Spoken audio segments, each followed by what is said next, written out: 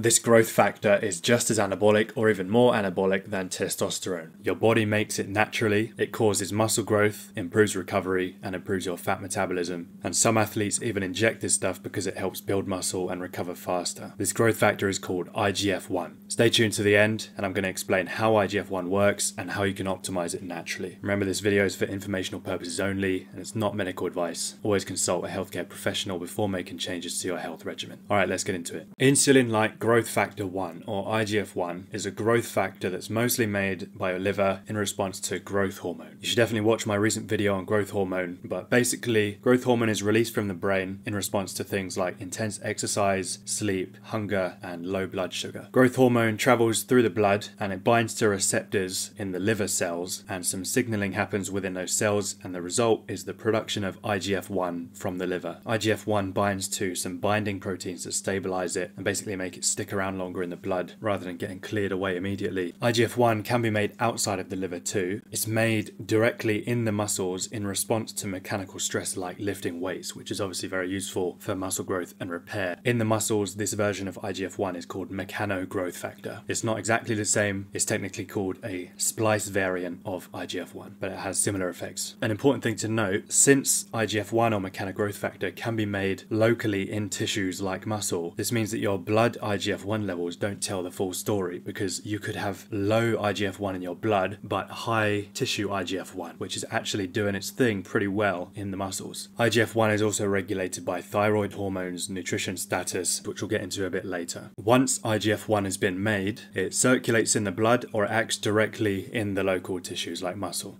So let's talk about what IGF-1 can actually do. It binds to receptors in muscle cells, and this binding activates the mTOR signaling pathway, which is one of the main anabolic signaling pathways in the human body. And this increases muscle protein synthesis and it reduces muscle protein breakdown. IGF-1 also seems to inhibit myostatin, and myostatin is a protein that limits muscle growth. You might have seen that people or animals with a myostatin deficiency have much more muscle mass than is normally possible. So for example, the Belgian blue breed of cows. So by inhibiting myostatin, IGF kind of pulls back the limiter on muscle growth. IGF-1 also stimulates satellite cells to proliferate and differentiate, and satellite cells are stem cells in the muscle tissue, and they add nuclei to the muscle fibers, and more nuclei means more potential for muscle protein synthesis, since the nuclei are what gives the instructions to the ribosomes to make muscle proteins. IGF-1 reduces muscle protein breakdown by inhibiting the pathway called the ubiquitin proteasome pathway. You don't need to know what that means, but basically you experience less muscle loss during intense training or caloric deficits if you've got plenty of IGF-1. IGF-1 is great for muscle growth, and that's part of why it's banned from competition, because taking it would give you an unfair advantage. In this video, we're interested in natural optimization of IGF-1. IGF-1 also grows bones by promoting chondrocyte proliferation and bone elongation in the growth plates. So it is crucial to the growth spurts that you get during puberty, very important for getting taller and general growth of your skeleton. And in adults, it supports bone remodeling and bone density. IGF-1 also enhances insulin sensitivity and increases fat metabolism. So more glucose gets sucked up into the muscles, because that's what insulin does, and the body switches more towards burning fat for energy instead of carbs. But it is important to note that although IGF-1 promotes fat metabolism, it's mostly growth hormone that does that, which you'd know if you saw my growth hormone video.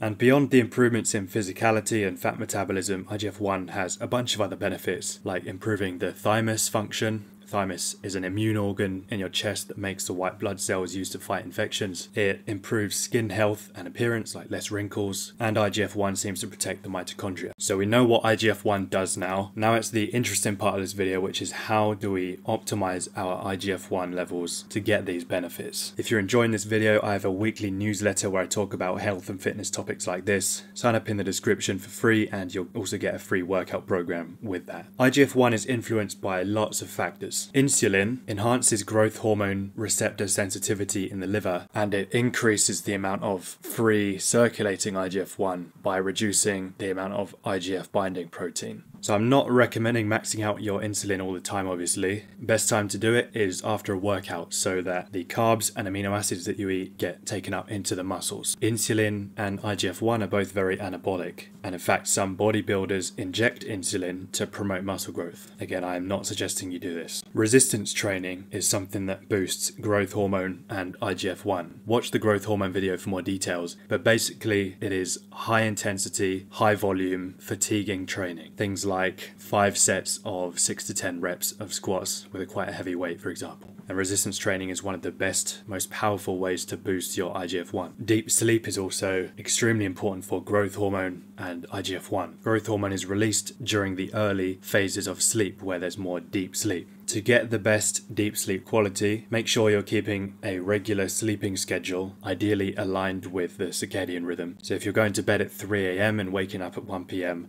you're probably going to have problems. Circadian disruption is very real and it's bad. Watch the sunrise and sunset every day and spend some time outside every day. Eat your meals at pretty much the same times each day and not too close to bedtime because that can mess with your sleep. Block bright and blue lights after sunset. These lights tell your brain that it's still time to be awake, so it suppresses melatonin production. You want darkness after sunset and getting ready for sleep. Before bed, chill out. Don't be scrolling rage bait on social media and stuff that's going to stress you out or just make you like active. You need to kind of de-stimulate and relax before bed. However that works for you, like a warm bath, reading a book, anything like that. And keep your bedroom cool, dark and silent. High cortisol inhibits growth hormone and IGF-1 production, and that reduces anabolic signals, so you need to keep stress fairly low if possible. Do some things to manage your stress like meditation, breath work, relaxation. Those have all been shown in the studies to work pretty well for lowering stress and cortisol. I mentioned thyroid earlier, so you need to take care of your thyroid health. That is a big topic, but some basics are having a nutrient-dense diet, especially iodine and selenium, and you can get those from eggs, milk and fish. You need to sleep well, which I've just discussed, low stress, don't overtrain in the gym, maintain good gut health and avoid endocrine disruptors. I have a full video on that which I will link in the description. Take care of your liver health as well. That basically involves reducing your exposure to toxins, alcohols, endocrine disruptors, xenoestrogens, having a nutrient-dense diet and potentially some liver supportive tools like milk thistle. Obviously it's best to kind of test to see whether you have problems with your liver, your thyroid, all of these things, and then you can build a targeted protocol to address the problems that you have. I'm just giving like quite generic advice for protecting the health of these organs. Now my favorite part, some food and supplements that increase IGF-1. Amino acids like arginine and leucine are well known to boost growth hormone secretion, and that will boost IGF-1 in turn. So make sure you're getting a variety of amino acids in your diet from things like eggs, meat on the bone, which will give you a bit more collagen, and the amino acids that make up that. Fish, dairy, whey, bone broth is another great one. People who eat a lot of protein as children and higher quality protein like animal protein, they often end up being taller. And in fact, protein intake is one of the strongest correlates with height after genetics. And one of the reasons for that is protein's effect on IGF-1. You also don't want to be in a chronic caloric deficit or do a lot of long-term fasting because that can lower IGF-1. If you're going to do caloric deficit and fasting, use them strategically, don't overdo it. Some other foods are milk and eggs. Those are especially powerful. Zinc is an important mineral for IGF-1. I recommend getting it from food like beef and occasional oysters. I try to have oysters like once a week. You don't need an excessive amount of zinc. Another mineral is magnesium. This is one that I do recommend supplementing because it can be hard to get from the diet, and this is probably the one supplement I would recommend to most people. Creatine and branched chain amino acids, or BCAAs, both improve your training output and your recovery, and so they can indirectly influence IGF production by basically optimizing the anabolic environment. Vitamin D is another important nutrient, and ideally you get that from midday sunlight, but if it's the winter or you just don't have enough UVB sunlight to make enough vitamin D, then you get it from fatty fish or vitamin D supplements. And some other foods include blueberries, vitamin C, and ecdysterone, which is a steroid hormone found in some insects and plants, and you can get it from quinoa and spinach. So rewind the video, take take some notes on this section and make sure you're doing all of these things if you want to maximize your IGF-1 for growth. But the most important ones are going to be lifting, deep sleep, and getting lots of protein, especially animal protein. There are some risks to having super high levels of IGF-1 for a long time, but that generally doesn't happen unless you have a genetic condition, you have hyperthyroidism, you're chronically overfed and really stuffing yourself for years or decades, especially with lots of animal protein. This is probably the biggest risk for most guys. Or you're taking exogenous IGF-1 or analogs. The body tightly regulates its IGF-1 production. If it gets too high, production will be decreased to bring it back down. The risks of excessive IGF-1 are mostly low blood sugar, acne, organ growth, and increased risk of some cancers, which is obviously the one that people are most concerned about. But on the other hand, low IGF-1 levels are linked to frailty, poor recovery, and increased mortality. So there's an ideal middle ground that we're aiming for with natural optimization. Let's just summarize the most important things for increasing your IGF-1. Deep sleep, resistance training, plenty of protein and amino acids, low stress. Try to time your biggest insulin spike for after your workout with carbs and protein. The best foods for IGF-1 generally are milk, eggs, meat and fish. Take creatine,